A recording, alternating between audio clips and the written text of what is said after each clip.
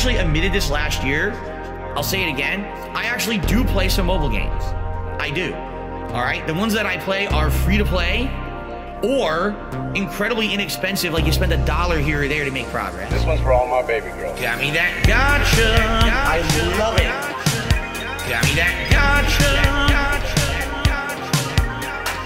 Gotcha. Begging for fucking tips and shit on Street. It's WWE Champions time.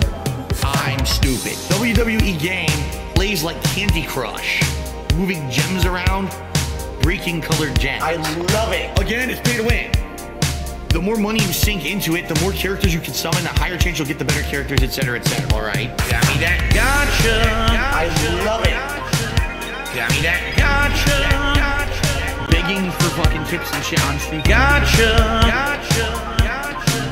Got me that gotcha. Thanks for the money, dummies.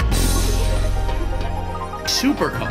That was a mobile game I played like 5-6 years ago, a lot. For about a year, I played it pretty hardcore.